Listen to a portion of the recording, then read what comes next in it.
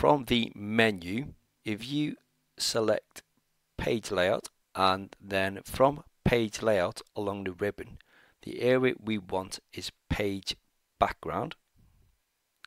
And from page background, if we select page color, and if you're currently enjoying the video, guys, please remember to subscribe. And from page color, if you scroll down the menu and select fill effects, select that. And from the fill effects pop-up window, if you select the picture tab,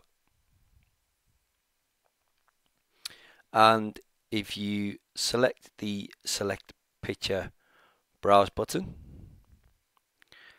and if you select the picture to insert into your Word document, let's find a nice picture to use. If you click insert and then select OK, you can see we now have a picture inserted into our Word document.